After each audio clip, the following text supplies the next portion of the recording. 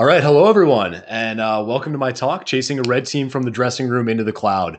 My name's Tyler Forns. I'm a Principal Detection and Response Analyst at Expel, which is a managed securities provider. We cover a lot of different technologies and a lot of different things, but we're going to talk about that later. What I really want to share with you guys today is kind of an interesting investigation that we did involving AWS specifically, where we chased a red team, literally, yes, from the dressing room all the way into our customer's AWS cloud. A little bit about myself before we jump into the technical details. Being a principal detection and response analyst at Expel, I get to see a lot of really cool incidents and investigations, all the way from the enterprise, kind of your traditional EDR, MSSP kind of style alerting, to a lot of really cool stuff that we actually see in AWS, GCP, and Azure. I lead our global response team, which is kind of the team that comes in at the end when we have a critical incident where we're going to be running down active attackers, performing live, remediation actions, live resilience actions, and doing a lot of the technical work that, kind of tells us the who, what, where, when, why of a breach. Before I jumped into Expel about 3 years ago, I worked at Mandiant FireEye, where I spent a little bit of time there running down targeted activity, as well as doing a lot of network and Windows-based incident response, which was a lot of fun. But enough about me. What we're going to talk about today is really kind of a few things I want you to take away from this presentation. We're going to talk a lot about AWS, a lot about what attackers do in AWS, but I really want to share with you our investigative process of how we actually respond to something from a blue team perspective in the cloud. And really, on the flip side of that, talking about some of the tools and stuff like that is really cool. But what I really want to talk about is how attackers abuse AWS. A lot of people are moving into the cloud. A lot of people are making a transition from on-prem infrastructure to all of these, big scary acronyms that exist across all three big cloud providers.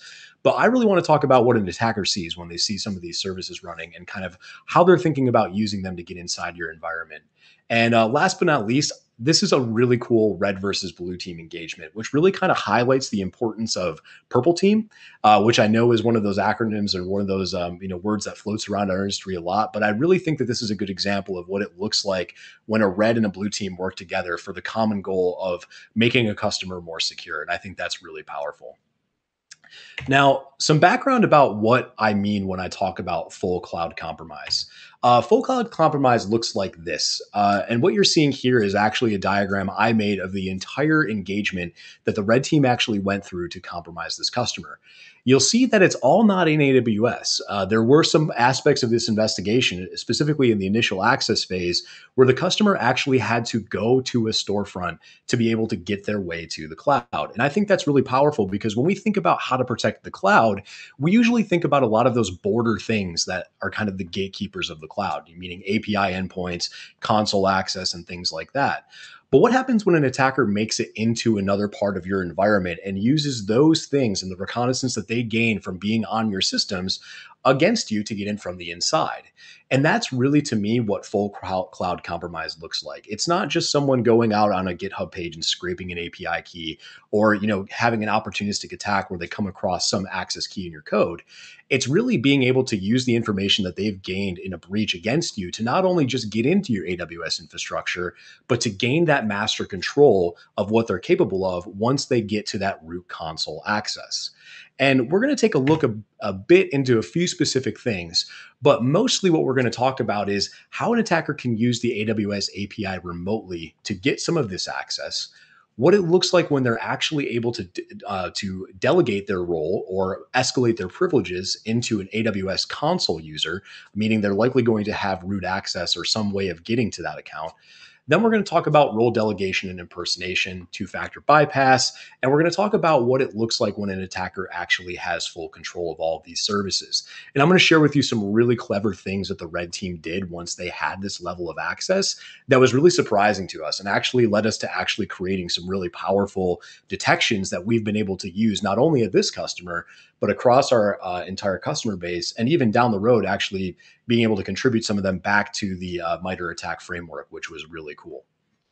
So really what this looks like on the red team side is pretty easy to see. But what a blue team starts to see when they start detecting compromise might not be as obvious. And as you can see right here, these are sanitized versions of some of the alerts that we started to see when we actually started to detect this breach by the red team at one of our customers. You'll see here I have two alerts, both for suspicious access key generation and suspicious SSH key pair generation. Both of these alerts started coming in around the same time. And really, when we started seeing them at face value, they kind of mean one thing. We know that someone's trying to get in, or in the case of the access key generation happening, someone may have already gotten in. But that doesn't really answer all of our investigative questions that we ask ourselves as blue teamers when we're running down a breach. Really, we want to know the who, what, where, when, why. Because if I'm seeing these SSH key pairs being generated against AWS, that means that someone already has been given access and is already in. And that's where the really sexy investigation starts to happen. And I'm going to start to share with you kind of how we cut up CloudTrail and GuardDuty specifically so that we can get the answers to some of these questions really easily and start telling the whole story of the breach. Now, at the end of this is actually what our findings report looks like, in our tool that we use to communicate with our customers. You'll see here a lot of this is redacted, but what you're supposed to get away from this slide is there's a lot of stuff that goes into solving this breach, and there's a lot of information, a lot of IOCs that are gleaned. Alerting will get you halfway there, but isn't going to tell the whole story. And it's really what you can do with some of this data that AWS gives you by default that's going to allow you to generate a findings report where you can tell the entire story of a breach, meaning how did the attacker get in? What did they do once they got in? And what were the resultant activities of their access that allowed them, kind of what was the goal in which they, actually were trying to get to? Where was the suites that they were trying to unlock, right? And that's really what we're going to get to at the end. And I'll show you some cool things that they ended up doing. So, a little bit about what we protect and a little bit about this customer's background before we jump into the story itself. This customer is a major organization. They have a lot of different retail stores, a lot of different headquarters, a lot of different apps that communicate, as well as a lot of different big warehouses that are around the globe that all communicate with each other over a network. And what this all is backended into is a large AWS cloud instance, meaning everything and anything that this customer does, they've developed to be compliant with AWS. And a lot of the tools and a lot of the things that they use every day and a lot of the things that their customers use all go back into the cloud and are cloud resident. So for us, what that means is that we're going to have to use a lot of their tooling to start piecing together what exactly happens if an attacker gets in. Because more than likely, the thing that an attacker is looking for isn't going to be in the storefront or may not even be at the headquarters or in the warehouse. It's likely going to be at the back end of what is driving this organization, in this case, AWS. And a few of the tools specifically that we're going to use to get there is we're going to use AWS GuardDuty for a lot of our alerting. And we're going to talk specifically about what alerts in GuardDuty are really beneficial and maybe some places where we can augment and make them a little better. But there's also going to be a significant lift on EDR products and network visibility as well. Because if the attacker starts moving between the cloud and the enterprise or vice versa, we're going to want to be able to tell that story, and we're going to want to be able to use those tools in tandem to solve this cloud breach. Now, really, when we start talking about why the customer really hired this red team, it was because they wanted to basically simulate what an advanced adversary would do if they were targeting this customer specifically. Now, that meant that the customer gave this red team full scope. Now, that's really cool because that means that the red team can be creative and they can use a lot of tooling and things that we have maybe never seen before. That's really good for the customer. And that's really good for us too as a blue team because cloud is new. Cloud is something that only a few people have been doing for more than 5 years. And especially from the blue team perspective, we really don't have a lot of case studies to study about what an attacker does in the cloud. So if we let a lot of really smart technical people go and throw a bunch of exploits and move around however they want in the cloud, we're going to learn a lot about how the cloud works, which is really cool on our end. But that's also scary for a customer because that means that the red team has the ability to mess with production infrastructure. And this customer was comfortable with that because they wanted to know what would actually be useful to an attacker if they got in their environment. Now, the second big thing to take away from this before we start talking about the actual story is we were left in the dark. As their blue team, as their managed security provider, we didn't know that this red team had been hired, and we definitely didn't know anything about the scope of the engagement. Meaning, this was just picked up in our SOC one day. Our analysts spotted this from alerting that we had created for AWS, and we started digging in to kind of see the technical details. Now, full disclosure, we didn't detect all of it, and that's okay. We learned a lot from this, and that's the point of having a red team in your environment. It isn't to detect all the things, it's to get better. And that's really what I want to highlight in this whole scenario is that we learned a lot from this, and I hope you do too. And lastly, you can see at the bottom, I left this snarky comment. Customers love to leave us in the dark, especially during proof of concepts. And this is kind of well, we say we can detect a lot of things, but can you really? And we love that because it's really challenging for us and it's really cool for us to be able to think outside the box about new detections and ways in which we can augment all of this technology. So we really love this situation. And this is one of those where we actually won this customer over in terms of how we were able to respond and use these tools. Enough about that. Let's jump into the story. So, where did this all start? Where this started for us is actually a CrowdStrike alert. So, this didn't even start in the cloud. And what I have listed out here on the left-hand side is kind of how we think about doing blue teaming at Expel. Meaning, every time we have an alert that comes in, and every time that we are looking at an investigation or an incident, we train our analysts to think in this mindset. We're not a big fans of run books, especially when they're stapled onto technology. We really like to train our analysts in terms of how to think. And if we can teach them to answer these 5 basic investigative questions every time an alert comes up, we believe that we can solve any particular breach. So over here on the right-hand side, you'll see that I actually have a redacted screenshot of that CrowdStrike activity. Now, this CrowdStrike activity, when you look at the actual alert that showed up in our console, you would actually see a suspicious file called a.py executing out of a temp directory of an OSX laptop. Now, why is that significant and why is that something that we're alerting on? Well, one of the really sketchy things about that Python file was that it matched a signature pretty closely to a known version of the Empire backdoor. Now, the Empire backdoor, there's Empire, MPIRE, but there's also MPYRE, which is a fork of that Windows project that allows you to actually have a C2 framework for cross platforms using Python. So what we were actually seeing was a Python backdoor running on an OSX laptop. We know that that's going to allow remote access to an OSX host. And we know that this started happening about 5 minutes ago. So using this basic framework of kind of who, what, where, why, when, we can start deducing where we are in the actual breach itself.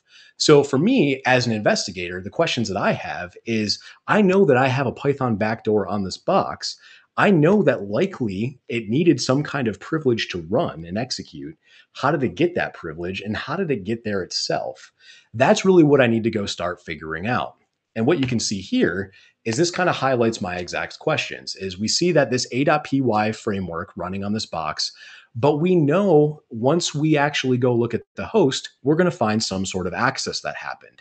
And what we noticed was that slightly before this backdoor started running, someone had SSH'd into one of the hosts. Now that's significant because if they were able to SSH in and then move a backdoor and then execute it on the box, they likely have some kind of admin credential for that specific laptop and likely other laptops or maybe even other machines and servers in that environment, which is basically a red teamer's, it's their dream world to be in early on in an engagement. I have credentials that can get me anywhere. Let's see where they can go. And we think about that a lot when we're doing blue teaming because we don't want to just know and tell the customer, hey, there's a backdoor on this box. We want to make sure that we're telling them the whole story, and knowing where we are in this breach lifecycle is kind of the next step into investigating this thoroughly. Now, to take a break from where we are in the blue team side of this story, I'm going to talk to you a little bit about what was actually going on the red team side. Now, I'm going to preface this with, we didn't know this until this whole thing was over. And we actually found this by reading the red team report, which was shared with us. But I think it's really important to kind of know and kind of a cool thing to keep in the back of your head while we're going through the rest of this story. Now, this graphic that you'll see here shows a mall. And the attackers, the red teamers that were actually moving their way into the environment, they decided that since they had full reign and since they had, full capability to do whatever they wanted to get into this specific environment, they decided to take a little bit of a non-standard approach, which I thought was really cool. What they decided to do was that they actually decided to go out to specific retail locations that this company owned and try to socially engineer and try to do kind of a survey of ways that they could possibly get in at the physical layer, right? So, at 4 or 5 different retail locations across the globe, actually, they actually sent them a couple different places. They went to the storefront, walked in, pretended to be a customer, and started looking around the store for ways in which they could start to get their way onto the network. And one of the first things that they did was they did a basic Wi Fi survey of the environment and saw that there was a guest network open. Now, the guest network actually didn't really get them too far. It was subnetted off, but they were able to walk around the store long enough to find a back entrance to the store that was attached to one of the dressing rooms that they had access to as a customer. So in the red team report, they actually write all this out, which is hilarious. But the red team actually went and tried on a pair of shorts. And they grabbed the shorts off the rack. They got an attendant to bring them to the dressing room. And as they came out of the dressing room, they actually snuck their way into the back entrance of the store, which took them to the quote unquote back room warehouse section of that retail store. And in that store was a machine that was left unlocked. And the red team was actually able to get onto that machine while still wearing the bike shorts that they had, taken to the dressing room to try on. And they were actually able to snoop around in that machine a little bit to see what was on it. And one of the things that they came across right away on the desktop of that machine was an Excel spreadsheet that had credentials in it for a lot of the different employees that access systems in the store. For example, there was POS systems logins. There were Wi-Fi passwords for the different networks that were used between the POS systems, the retail customers, as well as some of the backend employees. There were logins for Okta. There were logins for all kinds of different things that the customer employed to be able to give services to that specific store. And what they did was they simply just took a screenshot of that with their phone and walked out of the store, put the shorts back, and left. Now, what they decided to do next, which I think is the most interesting part, is they decided to use that store as their persistence. Meaning they came back to the store armed with all of those credentials, and they actually built a small computer using a Raspberry Pi and a couple of antennas, in which they actually created a VPN tunnel onto the Wi-Fi network that they now had credentials to. So they built this little Raspberry Pi computer. They taped it up with a few Wi-Fi antennas, and they actually went to a small gathering place just outside of the store, where they actually taped the computer underneath the table with a large cell battery and taped it underneath there with the antennas pointing down to be able to connect to the store's Wi-Fi and then VPN back to a server that they were hosting in Linode to be able to get VPN access into that store securely, but also to persist over time through that store and continue their reconnaissance of that piece of the network. Now, I think that's absolutely ingenious. And one of the things that's even cooler about this is that that little computer that was sitting under the table went unnoticed by anyone in the mall, including security, including anyone else, for 2 whole weeks, which is insane to me. But it was finally discovered. It was finally taken down. It was there forever. And that was how they got in. And we're going to talk about kind of how we pieced that together and how we figured that out on our own here in a second. Now, diving away from the red team side of the story, we're going to go back and start talking about what actually was happening from a blue team perspective. Now, going back to that lead alert that we were looking at for the Python backdoor that was installed on that OS X laptop, we started using CrowdStrike pretty extensively to figure out what these guys were trying to do. And CrowdStrike is really cool for this kind of stuff because it gives you a lot of that juicy low-level detail that we need, and specifically process-level detail, to know exactly what these guys were doing with the backdoor. You can see here I'm including a query that we use very commonly with CrowdStrike to kind of talk about our investigative process in a little more depth. I'm not going to read that off, but if you want to take a screenshot of it and use it, if you're using CrowdStrike Falcon specifically, this is our favorite way of actually timelining a host. And once we've timelined a host, we can kind of understand exactly what happened after that backdoor was executed. And specifically, we're looking for additional commands that they're running to support the theory that this was likely their way in, and now we're looking for reconnaissance. Now, what happens next? Now, what I'm expecting as a blue teamer and someone that's done a lot of investigation into, post-compromise activity, I'm expecting that this laptop wasn't the one that they were looking for when they decided to get into the environment. I'm expecting that what they're actually trying to look for is somewhere else. And we're going to start expecting them to try to discover different hosts and move laterally. So really what we start to see is that every time these guys infect a new machine, what they're doing is they're using those credentials that they stole off of that laptop for SSH. They're going to install their backdoor. They're going to dump the OSX keychain using this tool that I've referenced here, and you can go check that out too. It worked really well for them. But also, what the other thing that they're going to do that I thought was rather unique and stood out like a sore thumb when we were doing these investigations was they were actually examining the command line history of every single box.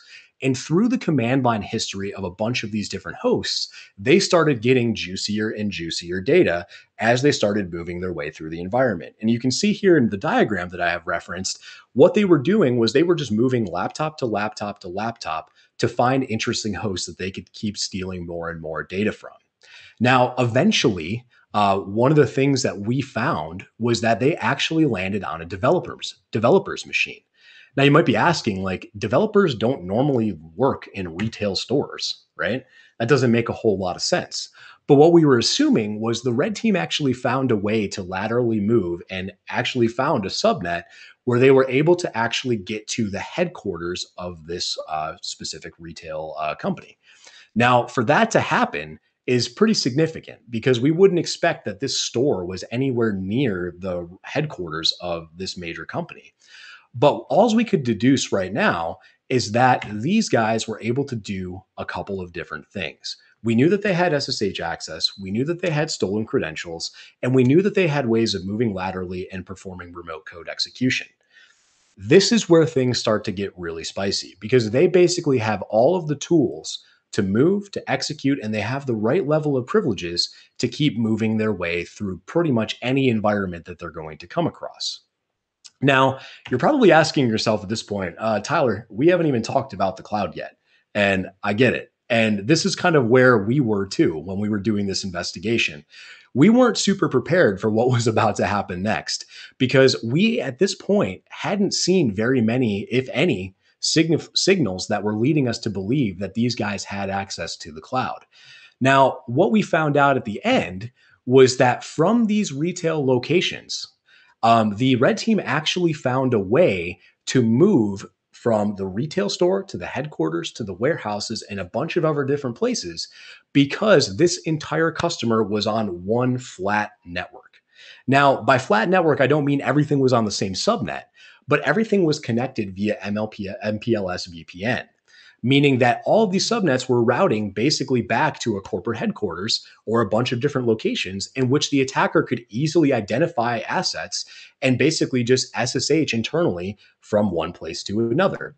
And what we started to see them do was we started to see and track these SSH connections to a bunch of different physical locations around the globe. So they were in one retail store here, then they were in another one, then they made it to the headquarters, then they were over here.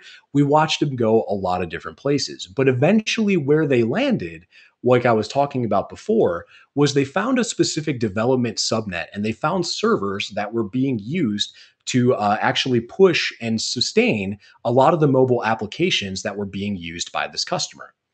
Now, one of the tools that this customer used was Jenkins. And Jenkins is a very common build and deploy type utility where a bunch of developers are going to be pushing code, accessing it, and basically pushing builds of new software.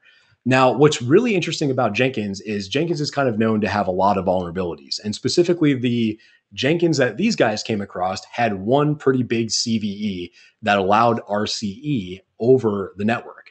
And what you can see here in this second bullet is that this RCE was actually used to pull down a Java executable that the red team compiled themselves and install onto the server itself. Now, why is that significant? Well, it's only significant if it gives these guys additional access, and it did. Because as soon as they actually created the payload to go and run this RCE and pull down their Java executable, they actually had Empire Backdoor running as a privileged user on a production build server, which is nuts, right? So they found this CVE, they exploited it using one of the hosts internally that they had found and were able to access. And then they were able to pull down their own backdoor, run it on this host, and now they have access to an actual production server inside of the headquarters of this company. Now, you can see here, I kind of spelled out how this works. Like I said, they basically are able to manipulate the headers that Jenkins is able to strip over HTTP, pull down that executable, run it, boom, I have command line on this host as if I was a privileged user sitting right in front of the machine. Now, why this matters is because now we're here. And really, we didn't know this in the moment as soon as we saw this happening. But what we started seeing right away after this Jenkins exploit was thrown was we started seeing more AWS alerts. And what started happening was we started seeing not only this attacker starting to try kind of basic reconnaissance style things in AWS, but what they actually started to do was they started playing with things that we considered more as administrative. You can see here access key creation, SSH key pairs being generated. Those alerts I referenced at the beginning of the presentation, this is where those start flowing in. And what's really interesting is that we didn't really have a good sense of how this was happening because it was coming from an internal host. But what we started seeing, as you can see in this diagram, is that up until April 25th, we didn't really see a lot of admin activity happening with any of these users. But then all of a sudden, these guys had admin level access through the AWS API. They had privileged access to start creating a lot of the actions that you see at the top half of this chart. So, how did this happen? How did these guys get the ability to be able to do this? Well, what we started seeing was that the Jenkins server we knew that was vulnerable, but what we didn't know was how they actually got the creds to do that. And what they were able to do was they were able to actually start enumerating through the backdoor that they dropped on that Jenkins machine common locations that AWS access keys were being stored. And one of the treasures that they hit was a couple of different .bodo files where AWS keys are stored commonly. They were able to actually just read those in plain text, copy and paste out the details, and create their own Bodo files on their machines that were located somewhere else to authenticate against the AWS API. So to recap that really quick, they stole credentials from inside the network. They recreated those credentials on their own machines, and then they started authenticating against the AWS API remotely from their own boxes that they had stored completely elsewhere.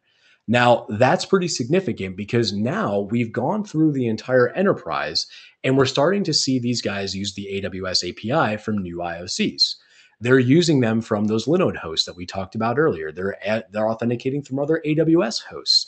They're able to now manipulate this same command line utility the same way that the developers were able to manipulate it using their own machines. And that's pretty interesting because that changes our whole attack surface and starts to create that diagram that we talked about earlier. So once they had this access, what exactly did they start doing? We talked a little bit about the AWS CLI and being able to manipulate the cloud. What exactly does that mean? Well, first and foremost, what they started to do was they started to impersonate users. Now, impersonation in AWS is kind of an interesting thing. This allows me, similar to like a pseudo style thing, to basically take the privileges of another account that are set up beforehand and be able to use the same abilities that that user has. So I like to think of this as pseudo, but they started using this to create their own accounts. So once they started creating their own accounts, we now have more IOCs that we need to track because we're expecting the attacker to come back and use those in a similar way that they were going to use their stolen credentials. But with these new accounts, they were actually able to switch roles as well to be able to access all AWS instances that the customer owned. So we were in one AWS instance that was being used for development. One of the roles that they were able to get a hold of actually had the ability to read, write, and execute against all of the different AWS instances that this customer owned. And this is where full cloud compromise starts to happen. Because what they were able to do next is they were able to start doing things at a global level. They were able to start using that AWS root utility to be able to log into the console and make changes as if they were a super admin at this particular customer. Now, a couple of different things that they tried as well, which were rather interesting. They were actually able to take control using the console access that they had and using some of the other credentials that they were able to steal from the enterprise to actually bypass 2FA.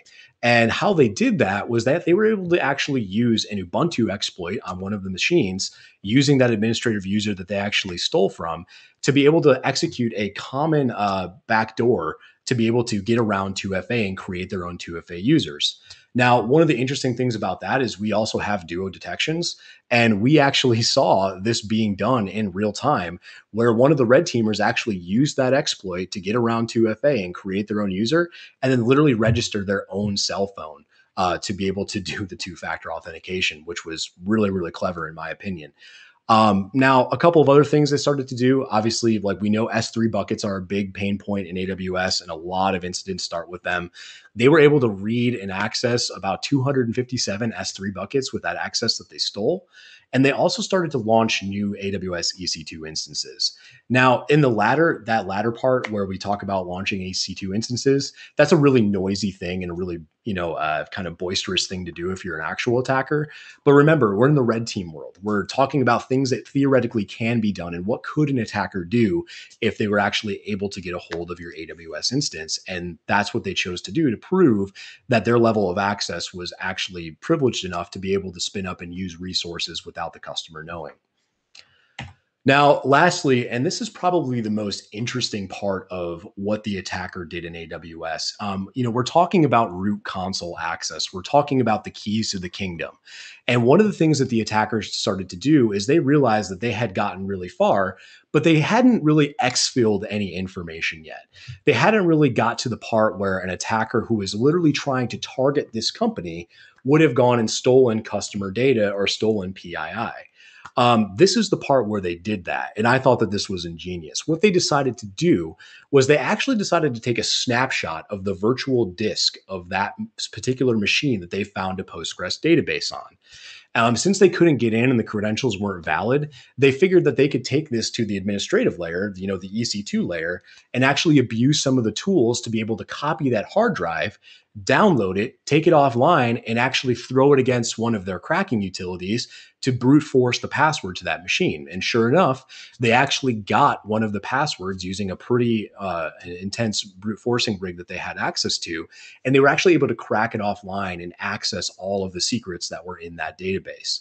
So this is kind of mind blowing to me because this is stuff that's going to defeat guard duty. This is going to defeat CloudTrail. This is going to basically render the trail cold in terms of things that we can detect in the cloud, but was probably the most fruitful things that the attacker actually got access to, that they were able to abuse in the AWS console to be able to benefit from it, which is really interesting.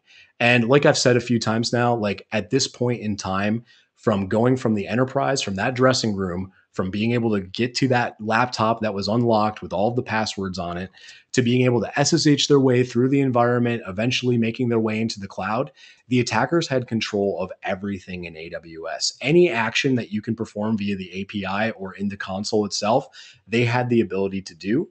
And these were the things that they chose to teach us in terms of what they had access to. So you might be wondering at this point, like, okay, cool, Tyler, like you saw all this stuff happening. What did you actually do about it? Right? Because we're supposed to be protecting this client. Within 15 minutes of the attacker breaking into the retail store, we were able to actually quarantine the machine that the attacker had initial foothold on.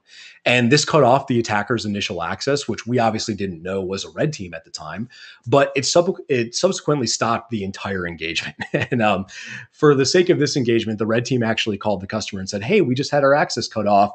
This was was us. Could you please let us back in? And obviously, for the sake of learning and for the sake of letting this engagement play through, we unquarantined that machine and let the red team go and to see what they would do. And that's kind of the real big takeaway from this is that when we're doing red team response and when we're acting as a blue team, when there's an active red team in the environment, it's not about red versus blue. It's not about who can detect who, and it's not about who can get by who. It's working together to protect the organization and find things and find security holes that previously were unknown. And that's where we want to play. We want to play in that purple team model of learning and getting better. Now, some of the takeaways that we had is a big one is enterprise security woes can lead to cloud security woes. And specifically, network segregation and AWS credential access was a big player here of being able to see how far the attacker could get. Now, I'm not saying that the red team wouldn't have found another way in terms of being able to find another way or phishing their way in or going to another retail store. But that original unlocked laptop got them pretty far. And that's a pretty simple thing to fix, with GPO and a bunch of other tools that allow you to manage assets.